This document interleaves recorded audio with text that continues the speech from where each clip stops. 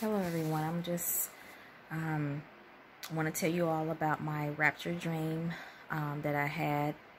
I want to start off by I think it was 3 months ago that I had. At this time, me and my friends was getting ready to go out of town. And as I noticed, as we was getting ready to go out of town, a lot of things were happening to me.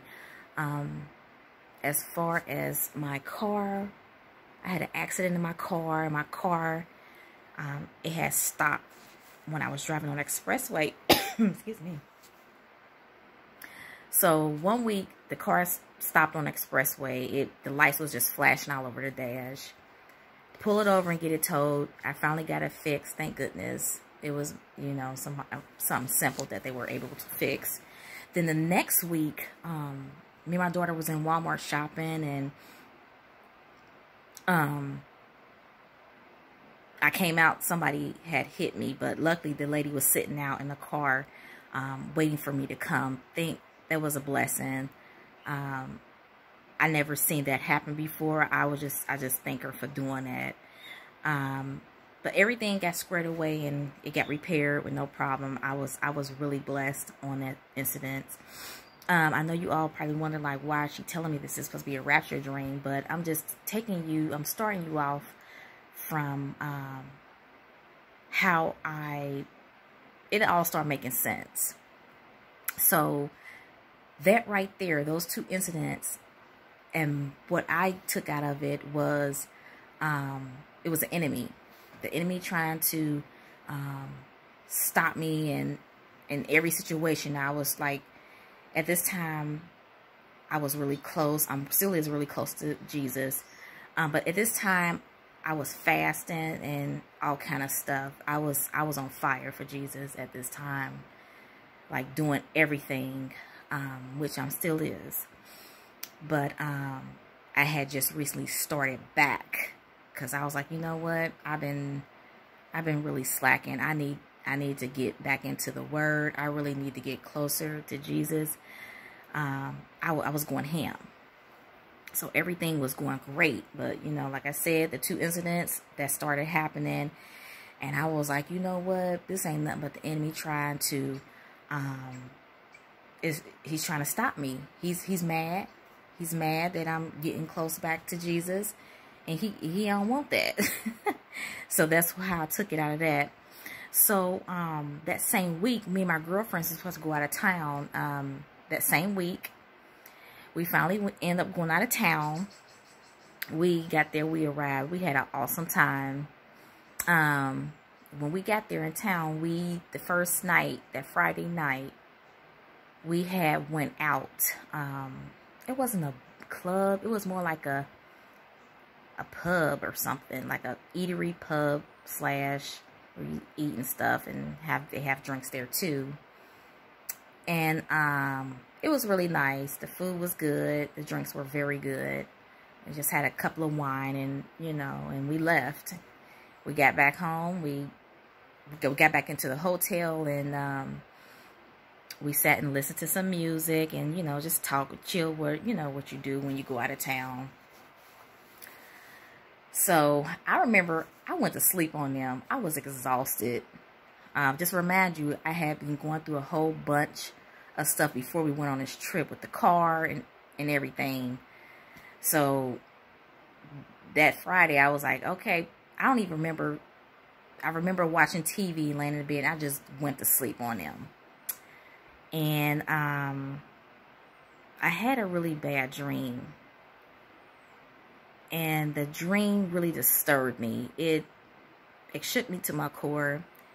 How it started out, as I remember, I was in this house and I was looking out the window, and I seen where cars had I guess they had accidents and they collided, and smoke was coming out the cars, and people were running rampant. it was destruction. That's what I seen. That's how I took it. And as I'm standing there looking out this window, I don't even know, is it a kitchen window or a living room window? I don't remember. It was a window though.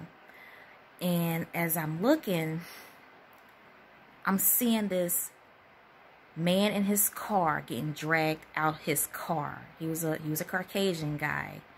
I remember how he looked. I never seen this man before in my life.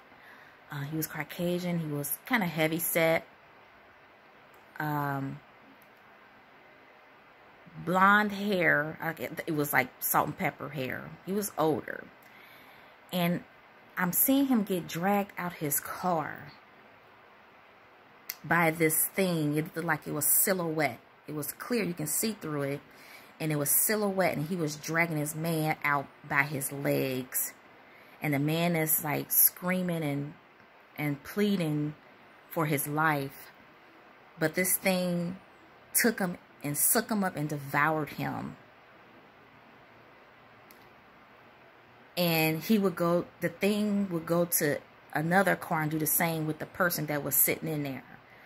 So at this time, I'm like, oh my God, this is the rapture.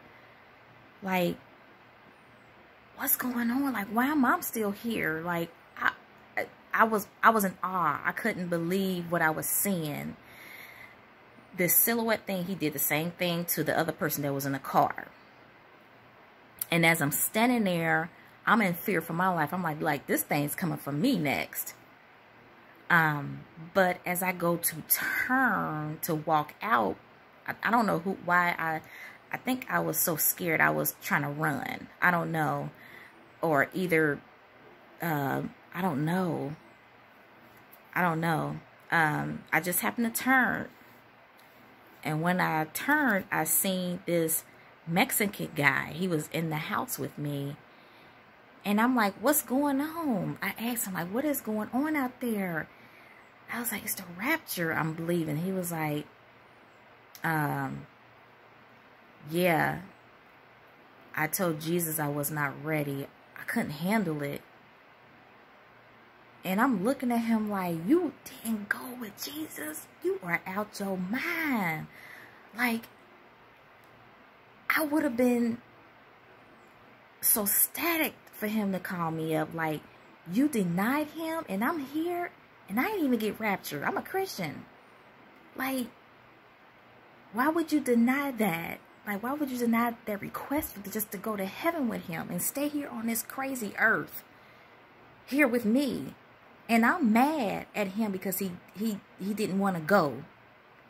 It was like he basically was saying Jesus gave him an option to go or either stay here on earth. And I was fussing at him. I was on fire because I'm like, you know, I'm a Christian and I got left behind. I'm here seeing this destruction. I'm seeing this monster or this demon thing sucking up people, and you didn't want to go to heaven. And he was like, his words, he said, I was not ready. I couldn't take it. And I was like, well, you can't take it, go to heaven? But you want to stay here, you can't take it here. And I just stood there, and then I woke up. Now, imagine I'm in a hotel with my friends. I woke up, and it was about 7 o'clock. And I woke up, I was still. I couldn't even move because when I woke up, it felt to me, I was like, oh my gosh, I got left behind. It felt to me like Jesus was near. It basically, I feel like the time is near. It's getting close to time for him to come back and claim his people. That's how I felt. I was like, oh my God, he's close. He's getting really close. And, you know, I wanted to fall to my knees in that hotel. I didn't even want to wake my friends. Still to this day, I haven't even told my friend what happened and what the dream that I had. I just ended up getting up, going to the bathroom and turning the water on and started praying in the bathroom. Because I knew at that time it was something wrong within me still. The reason why Jesus showed me that rapture dream, I think he was basically telling me that I am not ready. I need to fix some things in my life before the time come. He was giving me a warning. And I took that warning. I that whole day I was distraught. I wasn't myself. They was like, "What's wrong?" Excuse me. They was like, "What's wrong with you?" Like, we went shopping, like, after all of that happened, and we went shopping and we went to eat and stuff. They was enjoying it. I enjoyed it, but I had that on my mind all day. I didn't want to tell nobody because I wanted to kind of investigate that and get, you know, some more information from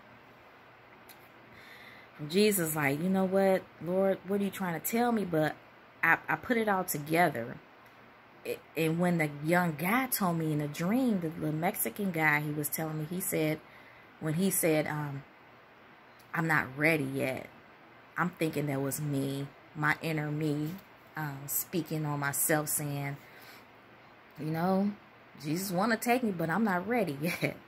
And he basically was saying it too, like, you know, it's some things you need to work on before I come back, but you need to do it soon. The things that, you know, I needed to work on in my life was I was in it, and then I was of the world, but I wasn't all the way a Christian. And why I say that is because I was partying, remember? I was still hanging out with my friends, going to the bars. I really wasn't drinking. The only thing I would drink is wine. I was not a drinker like that, but that's still, I was still in the bars, just hanging with people of the world. And the people that I hung with, some of them was of the world people. They were not Christians. And I think that's what he was telling me, like, you need to get yourself all the way prepared. And there's some other things that I needed to repent on and work on as well that I didn't do. That's how I took it. So after that, I had to cut the bars out. I couldn't do it no more. I had to tell people, like, look, I can't go there no more. We gotta find like something else to do. Go eat, go to the movies. I don't know, much ain't open right now, but it's gotta be something better. It's gotta be something better than I do, because I ain't going to hell for nobody. And that warning he gave me, I'm taking it. I'm not playing with him. He ain't playing with us either. So that was a warning from me to save myself and my soul, and I'm going to abide by it. I am going to listen to him, because, you know, we all have dreams and he be giving us warnings, and we still end up doing the same thing over and over again. But y'all, he's not playing. He's coming back soon, and I felt that in my soul that he is near. When I woke up, it felt like he is near. He is ready. And he trying to wake up us all Christians up. And that's why we all are having rapture dreams and all kind of stuff. You know, it's amazing. But yeah, so that was the reason he was giving me that warning. He was telling me to straighten up now, or you're going to be left behind. And I just thank him for giving me visions and dreams constantly like that, for warnings. And that's what he does to us. He give us warnings. He loves us so much that he don't want none of us to go to hell. He don't want us to perish at all. And I just thank him for that, Lord. I think about that dream all the time. And this is my first time even opening my mouth up to talk about this, because I've been really studying him and praying and asking him, you know, if this were me, I need to go ahead and tell it. But I still have not told my friend about this dream when we had it, when we was out of town. And it really disturbed me. It shook me to my core. It scared me to where I am scared straight now. Y'all, I don't go to the bars anymore. I'm doing right. I'm doing everything that a Christian is supposed to do. I done knocked a lot of stuff off.